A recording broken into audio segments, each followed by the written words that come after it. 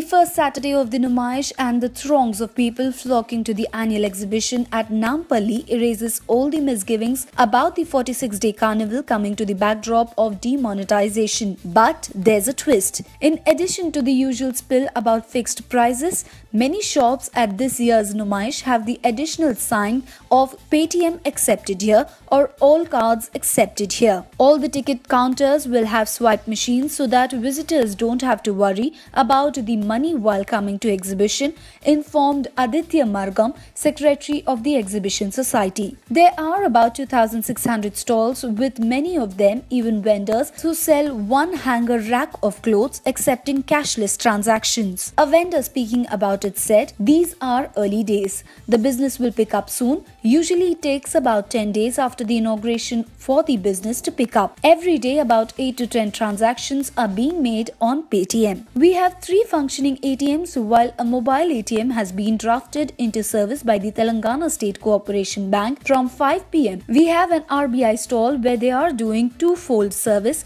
one of educating the visitors and another where we are asking them to educate the stall holders about cashless transaction," informs Mr. Margam. People are no longer using cash for even small amounts like rupees 100 or rupees 200.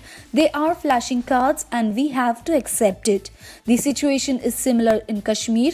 Musibat hai and is it trouble, says Irshad Ahmed, a vendor from Srinagar. Irshad is among the dozens of traders from across the country who came Hyderabad for the annual exhibition Numaish.